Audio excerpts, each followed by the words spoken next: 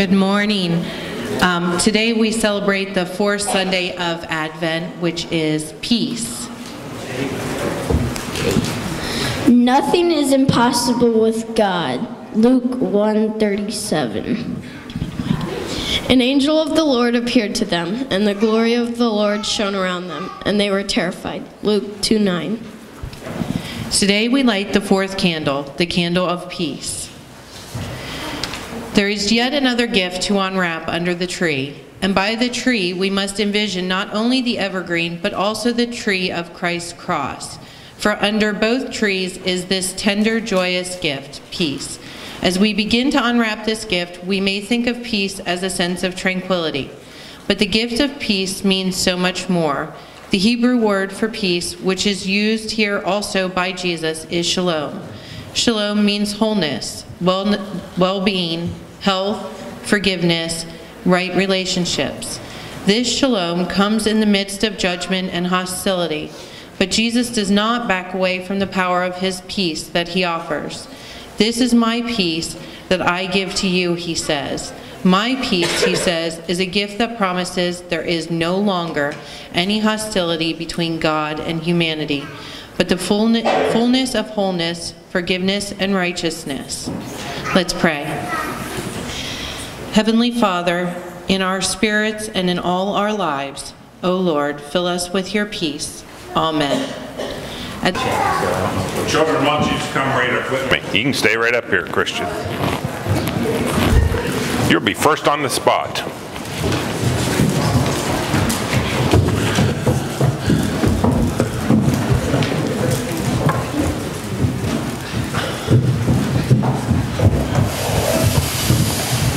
I'm taking that one. Okay, you take that one. Yeah. I understand. Good morning. Good morning.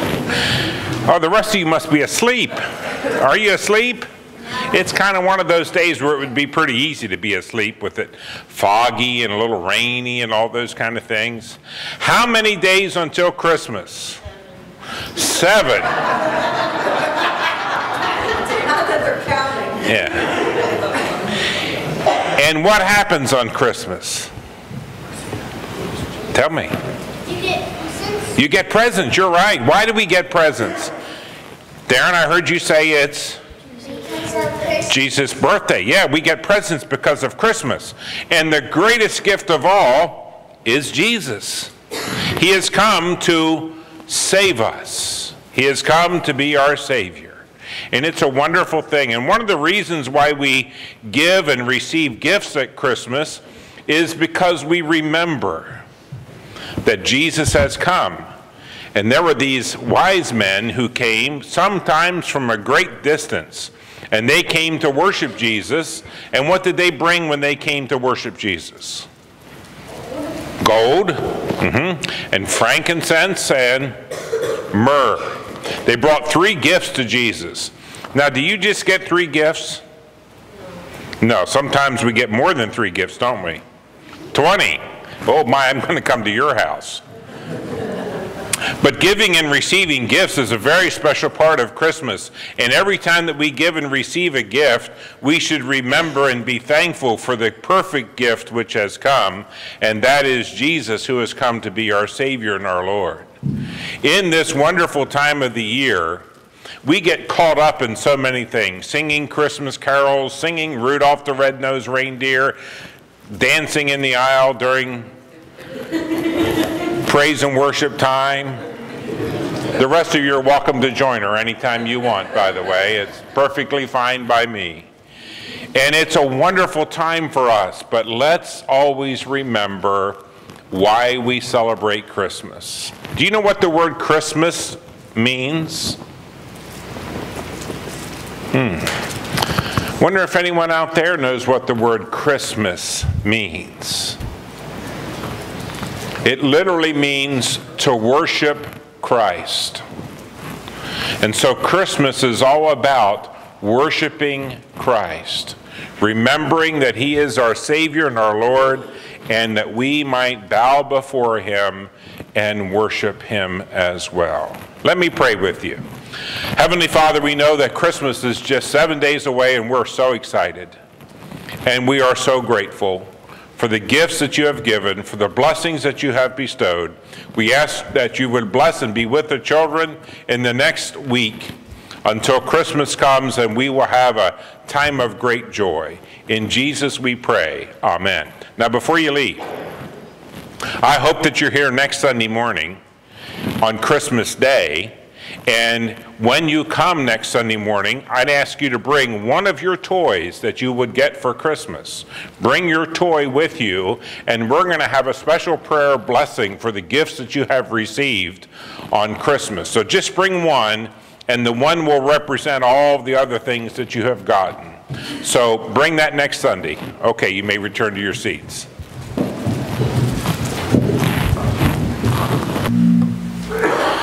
If you have your Bible today, I'm going to invite you to turn to the book of Micah. Micah is a book of the Bible that perhaps we don't read very often from. It's sometimes called one of the minor prophets.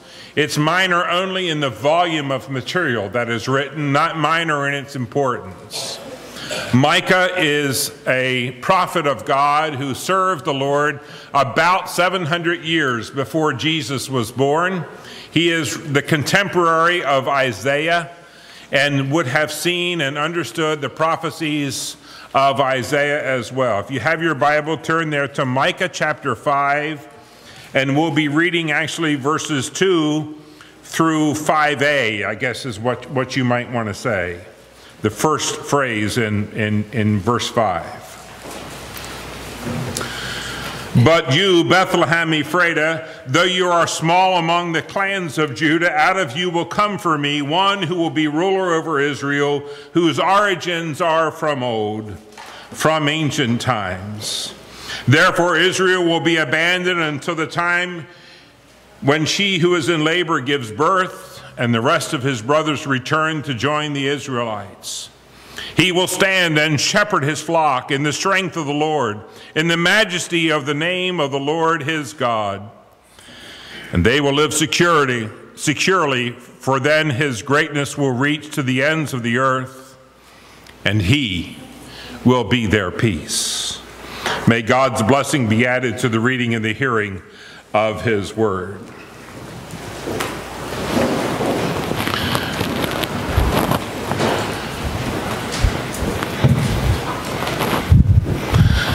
The word Micah itself literally means a servant of God. And that's what Micah's desire is. And that should be all of our desires, to serve God in whatever way God has called you to do. And please understand that God calls people to serve him in all manners of vocations and professions. He doesn't just ask people to serve him as pastors or evangelists or missionaries, although they are important. He also wants people to serve in every occupation that you and I can imagine. And in our families, as moms and dads and children, grandparents, aunts and uncles, all of those kinds of things, all of those responsibilities are a way in which we serve the Lord. And Micah is an example to us of someone who serves God. Micah is writing this prophecy, and he doesn't have nearly the volume of material as does Isaiah. I spoke about Isaiah just a couple weeks back, and I reminded you that Isaiah is kind of the Bible in miniature, if you will. 66 chapters in the book of Isaiah, 66 books in the Bible. Because Micah only has a small volume of material, we lump him in with a group of others who also have written only a small volume of material, and we call them minor prophets. And I think in some respects, we do them a great disservice when we call them a minor prophets. Because what they have to say is important. The volume of their material is not the issue for us. Let me ask you a question. Would you sooner hear a 5-hour sermon or a 15-minute sermon? Well, I think we probably know the answer to that. Unfortunately, you're getting the 5-hour version today. We'd sooner have smaller amount of material that we can comprehend and digest in one sitting, rather than the voluminous amount of material that perhaps would become overwhelming for us. We would begin to kind of lose track of ourselves, or you would begin to have physical needs. You may need to get up and go out to the men's or ladies' room, or you may get hungry after a point in time if we were doing this for 5 hours at a time. So the volume of material is not the essence here. The importance of what is being said. And Micah gives us this prophecy about the one who is to come, the Christ who is to come. For many, many years, when I would be asked the question, what do you want for Christmas? My traditional answer was, peace on earth. And it still is a good answer. Peace on earth. And peace on earth can come and will come. But it's not going to necessarily come quickly, and it's not going to necessarily come without conflict. But peace, as Scripture defines peace, the shalom that you heard about a little earlier this morning, is not an absence of war. Peace is the presence of God. When you have the Lord in your life, when you have placed your faith and trust in Jesus as Savior and Lord of your life, you can be at peace, no matter what your outward circumstances might be. I have never had the privilege of serving in our nation's military. Thought about it on a number of occasions and have second-guessed myself on a few occasions about it, but I've never done that. But having known lots of men and women who have served and who are serving today, I know that when Jesus Christ is your Savior and Lord, you can still have peace in spite of chaotic circumstances. I have a godson who's a police officer over right outside of Reading, Pennsylvania. His first week on the job, he was involved in a shooting. There are many police officers who serve 30 years and retire and have never pulled their gun from their holster. Praise God for that. How about? My godson pulls his revolver and shoots somebody the first week on the job. And as I spoke to him after that happened, I said, how did you feel? And he said, well, to be honest with you, it kind of just happened so quickly, you don't have time to feel. But he said, in reflection, I realized it's what I needed to do and what I had to do. And there was a sense of peace for me. The presence of God brings peace in spite of chaotic circumstance. Now, when Micah writes this prophecy, Israel, as we know it, is about to come to an end. Israel, the 10 tribes of the north, have already disappeared. What are left are 2 tribes, Judah and Benjamin. The southern tribes. And they're about to fall. It's 700 years before the birth of Christ, and by 587, 586 BC, some 120 years later, 115 years later, Jerusalem falls and the temple is destroyed. The northern kingdom is gone. There has been the great diaspora, the dispersion of the Jews. They have been carried off into Babylon. The Babylonian captivity has taken place for a lot of that northern kingdom already, and they never return. The 10 lost tribes of Israel. Occasionally you'll see a special on A&E or the History Channel or whatever talk about the lost people of Israel. Those are the 10 tribes that disappear, never to return, but they will. And that's a part of Micah's prophecy here for us today as well. They will return. God is faithful. Even at times when we do not see his hand at work in the way in which we want it to work, God is faithful. His promise to us is he will never leave you or forsake you. Jesus is the only person who can truly ever say he is God forsaken. And the moment of God forsakenness for Jesus happens when he is on the cross. When the sky turns dark because God has turned his back on his only begotten Son, because Jesus is taking the sin of the world upon himself, and Jesus cries out those great words from Psalm 22, Eloi, Eloi, lama sabachthani, my God, why hast thou forsaken me? Many people have forsaken God. God has forsaken no one. He has come that we might have peace. But peace comes at a cost. And the cost is the blood of Jesus Christ shed upon the cross. And then the promise for us is realized. Salvation has come, not just for the Jews in Jerusalem, not just for the people inside the temple. Jesus is crucified not inside the temple, not inside the Holy of Holies that was built by man, but he's crucified right outside of the city gates. Right out there where everybody can see him, when the public can ridicule him or worship him, their choice.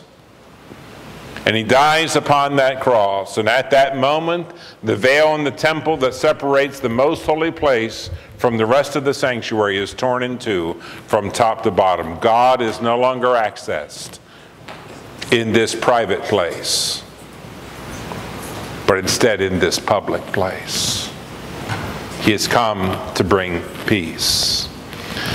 Micah gives us these words of prophecy. But you, Bethlehem Ephrathah, though you are small among the clans of Judah, out of you will come for me one who will be ruler over Israel, whose origins are from old, from ancient times. Therefore, Israel will be abandoned until the time when she who is in labor gives birth and the rest of his brothers return to join the Israelites. This prophecy is twofold. It is speaking, first of all, of the birth of Jesus Christ, which is to come. Micah is 700 years before Jesus is born. But he is anticipating it as if it's today. And so should we. He is waiting for the consolation of Israel to happen. He is waiting for the Messiah to be born. And so should we. Be in an attitude of waiting and ready for that to come. But then he tells us that Israel will not see its consolation until the brothers return. And so in this prophecy, we see not only the birth of Jesus foretold, but we see the return of Jesus foretold.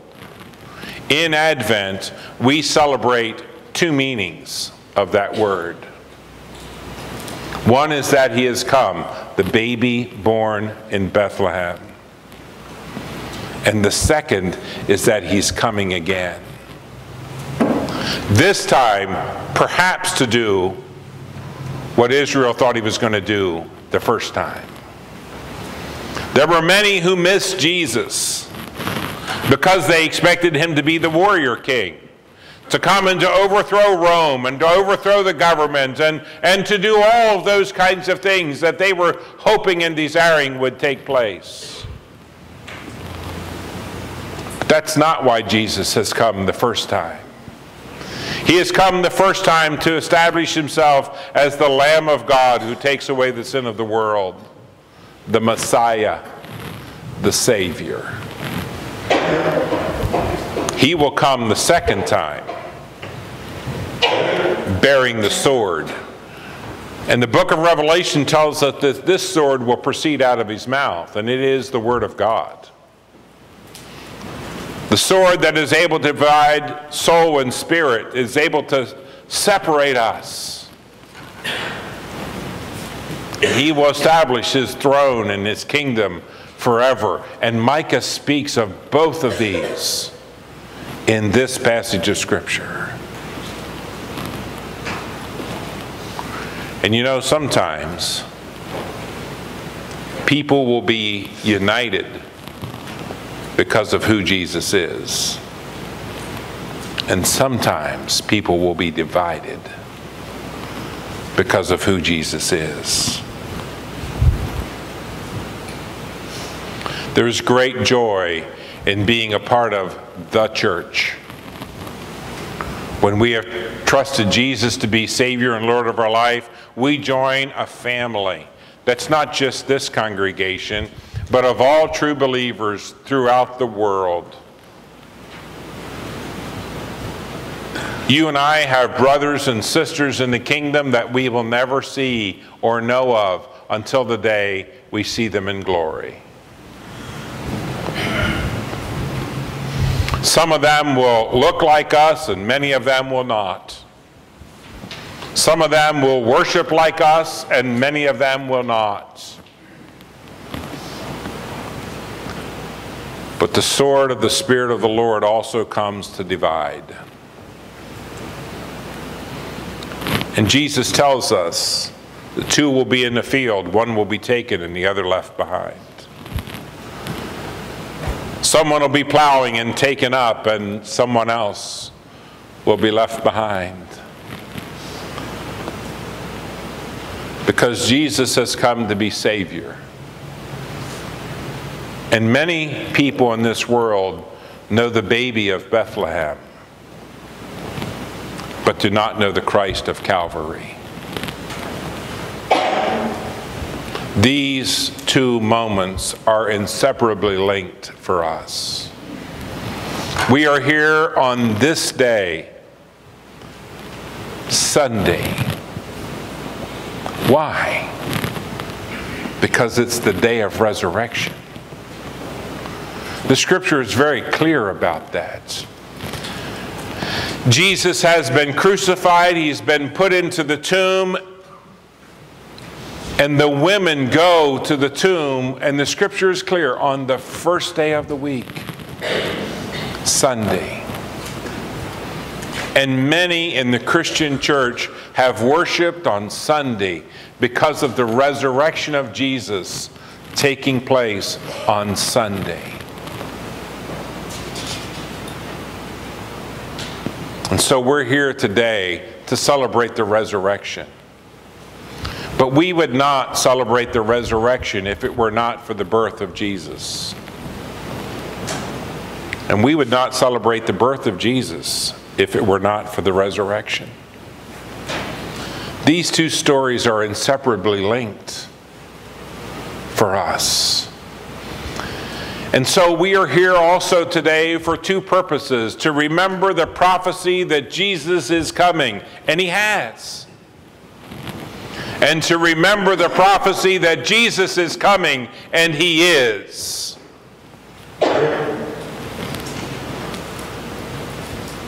And he's coming to bring peace. Peace.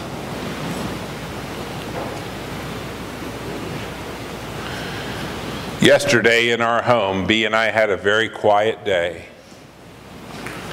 It had snowed and sleeted and freezing rain and all of those kinds of things, and we didn't need to go anywhere. The driveway was iced and snowed over, and it still is as far as I'm concerned. I didn't do anything about it. I thought the Lord brought it, he'll take it away.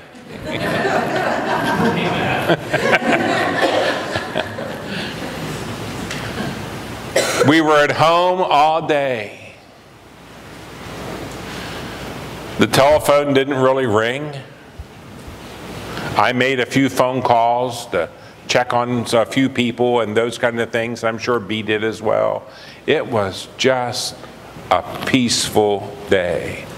There were a lot of things I should have done yesterday. Should have gone over to the shop and finished up a few Christmas gifts that I've been working on. I didn't do it. Should have wrapped a few packages. She was paying too close of attention. Didn't do that either. It was a day of peace. Don't you just love a day like that? Can't you just wait for a day when you can just enjoy the day?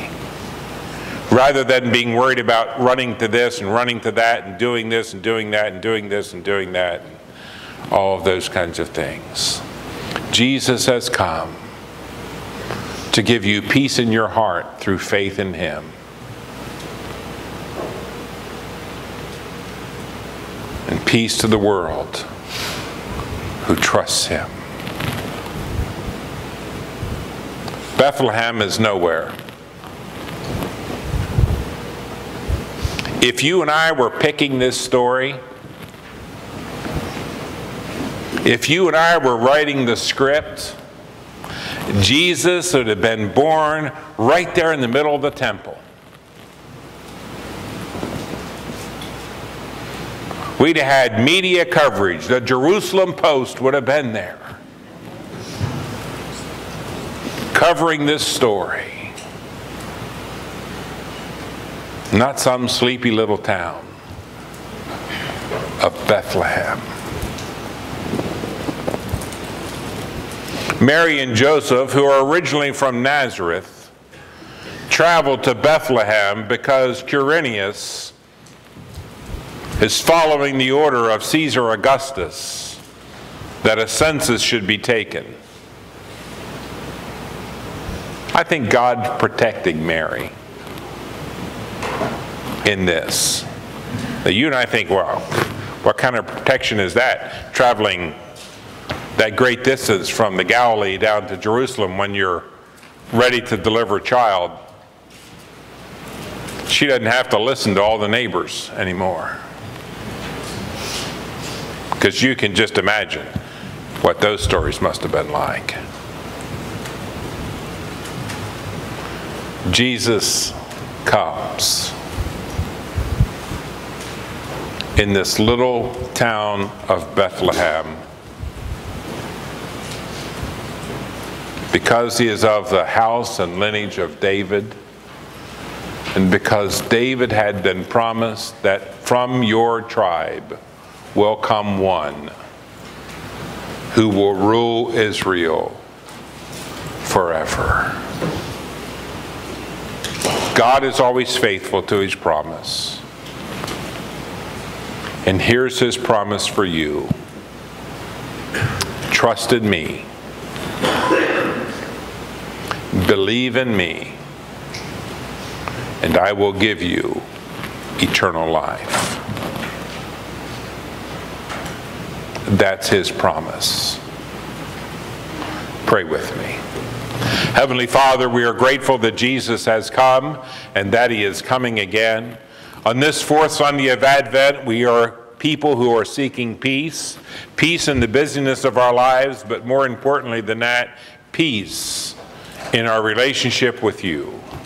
And so, Lord, we ask that you would come and deliver us from our own selves and grant us peace that comes in relationship with you. In Jesus we pray. Amen.